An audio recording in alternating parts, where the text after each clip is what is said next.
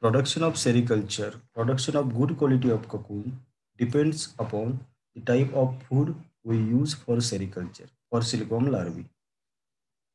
If we see the mulberry silkworm, this mulberry silkworm mostly prefer the mulberry plants.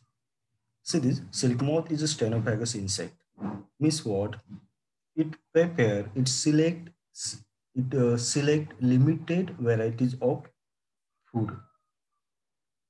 This food, see this mulberry cultivation of mulberry plant is called mori culture.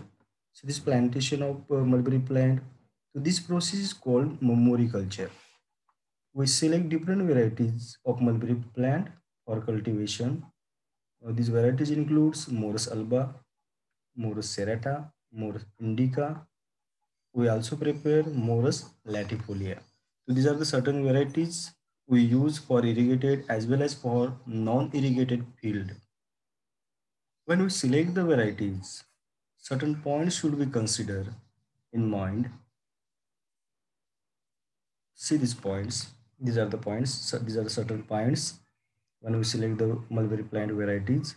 These varieties always possess good agronomic character. This is the most important point. When we select any type of mulberry plant varieties, these varieties possess good agronomic characters. Second important point is quality of leaf. The leaf quality of mulberry plant varieties is always superior because this quality of leaf, yeah, the quality and quantity of cocoons depend upon the quality of leaf, quality of leaf. Then third important point is the variety, type of variety we select. This variety is suitable in different environmental condition. In India, we mostly prepare the local varieties. See this Mysore local is a local varieties, but it shows poor yield. So main advantage of this Mysore local variety is it is used in irrigated as well as in non-irrigated area. Today we use improved varieties of mulberry plant like Mysore 5 or we called Kanwa, then Yamar 2. This Yamar 2 shows resistance against mildew. See this mulberry plant cultivation. See this mulberry plant cultivation, and this image is the peat method of mulberry plant cultivation. Plantation. See this plantation of mulberry plant by using peat system. We select different varieties of mulberry plant for irrigated area and for non-irrigated area. See these varieties of mulberry plant we select for irrigated condition. S30, S36, S54, Vishwa DD is the important is the famous varieties of mulberry plant. Then Victory 1. CS13, S34, RAPS 135 and RAPS 175. These are the varieties we select for non-irrigated area. When we select these varieties for irrigated as well as for non-irrigated area, we always here consider certain points before plantation of mulberry plant in irrigated and in non-irrigated area. See, these are the points. First, we select the suitable land. See, this first point is selection of land. For irrigated varieties, we prefer land having slopy area. Okay, see this flat or slightly slopy land is suitable for irrigated mulberry cultivation. Soil of lands must be loamy or sandy loamy. Then after selection of land, we start the preparation of land. This preparation of land includes digging, plugging. We start this digging, plugging uh, pre-monsoon. And after this process, after the preparation of land, we start planting of mulberry plants. Planting of mulberry plants we starts from monsoon. At the start of monsoon, we start planting of mulberry plants. We mostly prepare pit system for planting.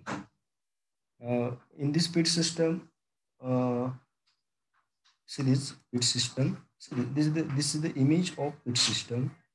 Uh, in this pit system, we maintain the distance between two plants. We maintain the distance between two rows. Okay, so this image is the pit system. Yeah, pit system image of mulberry plantation.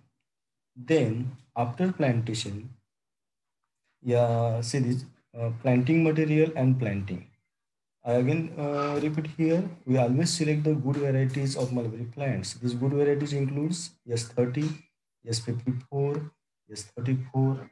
Okay, so these are the certain good varieties of mulberry plant we planted for irrigated area. In irrigated area.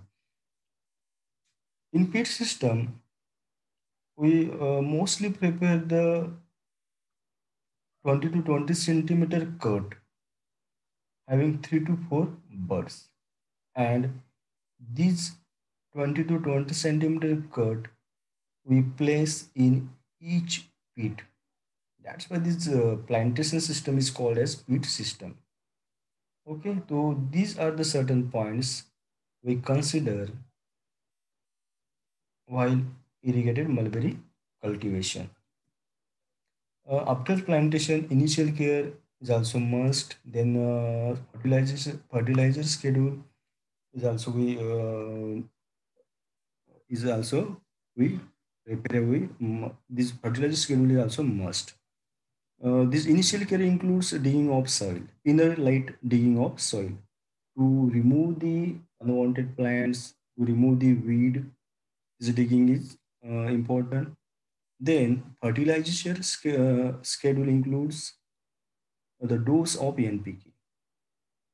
We apply first dose of NPK at 25 kg per hectare and second dose of nitrogen at 25 kg per hectare after 3 months. Then pruning.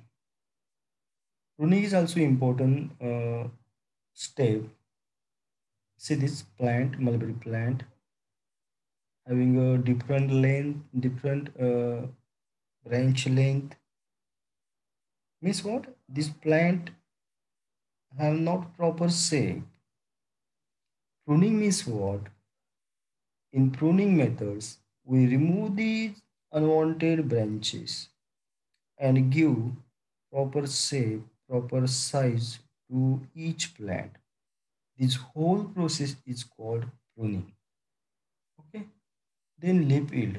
In this way, we harvest 7 to 8 million ton of leaf per hectare per year during second year and 10 to 12 million ton of leaf per hectare per year during third year.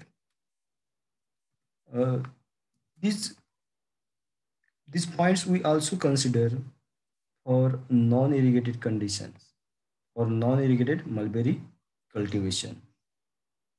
This whole point. First selection of land, then preparation of land, then planting material and planting, initial care and fertilizer schedule, pruning and okay with minor modification. Now next let's discuss the pruning methods. What is pruning method? We know pruning methods is the removal of unwanted branches. See this definition of pruning methods: judicial removal of undesirable branches of mulberry plant. We cut the unwanted branches of mulberry plant to give proper shape of mulberry plants. What are the objectives behind this pruning method? See these objectives. After pruning, see this to give a plant proper shape and size. We prepare pruning methods. Then the most important advantages is to improve leaf yield.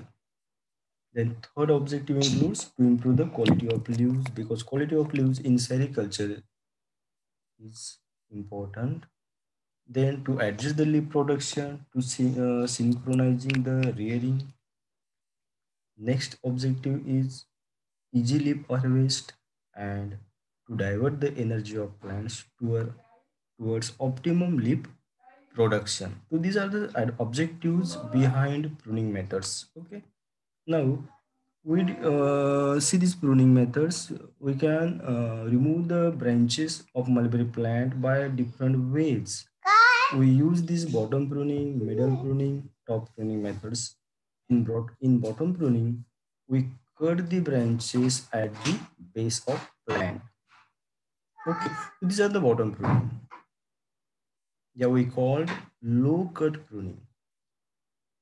In this bottom pruning, we cut the branches of mulberry plant to the base. We also prepare middle pruning. In this middle pruning, we cut the branches at middle and top pruning. Top pruning includes we cut the branches at the top. It's also called as high cut pruning. See this Kolar system. This Kolar system is famous in Kolar district of Karnataka. In this Kolar system, we can learn harvesting and pruning together. Here in this Kolar system, branches are cut to the ground level. This Kolar system includes two methods. One is fist form and second is non-fist form.